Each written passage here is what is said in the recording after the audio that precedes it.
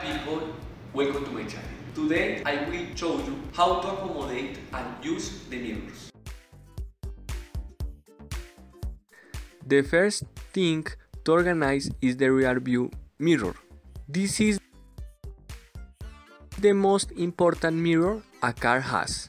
This, the one in the middle. This mirror you have to arrange it in such a way that you see the whole window from the back, from side to side, from top to bottom. If it is not like that, it doesn't work and it doesn't fit like the other.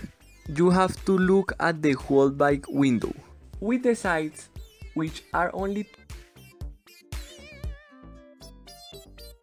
to reduce the blind spot, so that when you are going to change lanes, you have to look at this mirror.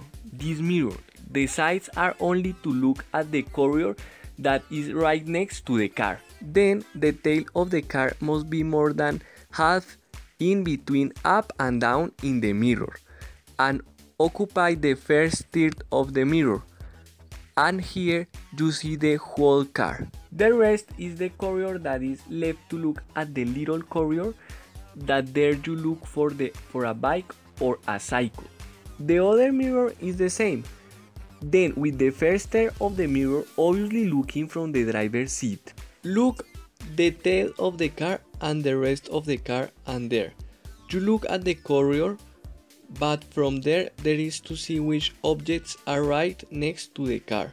To look back, it is the rear view mirror.